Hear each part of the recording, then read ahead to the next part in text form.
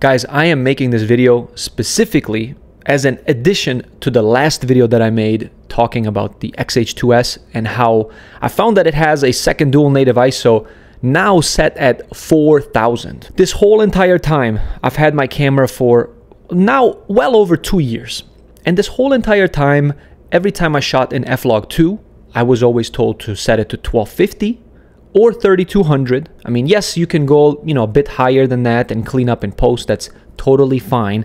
But 3200 is where the F-Log2 is supposed to clear up really well. And of course, it did, absolutely. So can you imagine my surprise when I put my X-H2S next to my FX3 to test the, high ISO, low light performance.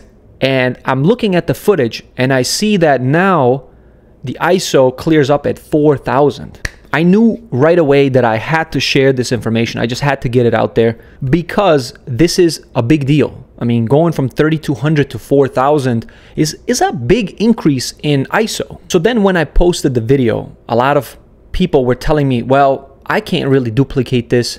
But I also had people telling me, yes, my X-H2S performs just like yours. At 4000 ISO, my X-H2S clears up. I've had some people tell me, hey, I have an X-T4, I have, an XS20 or whatever. Now, the thing is, I don't know if those cameras will switch at 4000 ISO. But what I do know is that my X-H2S does it. I mean, it is very clear. You can see it in the footage. And just so I can confirm this again, I redid the test all over again just because I thought, hey, you know what? Maybe I'm not labeling this properly. How when I went into DaVinci Resolve, I'm listening to the clicks of the ISO dial. And I'm thinking, okay, maybe it is something that I missed. But then every time I looked at the footage, it was totally correct. At 4000 ISO is when you see the change happen. So then the other night, I went out again. And this time, I took my camera out. I had something set in place just like I did last time. And this time, I actually said out loud what ISO setting I'm at. Just so when I watch back the footage, I know I am not wrong and I know I'm not, tripping here. F-Log 2C 4K 30 frames per second, 1250, 1600, 2000, 2500, 3200, 4000, 3200, 4000, 3200, 4000. But guys, I want to tell you that I have found something that's even more interesting than the second native ISO. Now, as you can see here, I'm going up the ISO range starting at 1250. Now, I shot all of this footage in 4K 29.97 frames per second in F-Log 2C, but F-Log 2 performs the same exact way. And I'm going up the ISO range. Once I hit 4000, you can clearly see that the image clears up very nicely. But then when I go back to 3200, it doesn't look like it's degrading much. But then when I go back to 4000, it doesn't look like it's improving dramatically.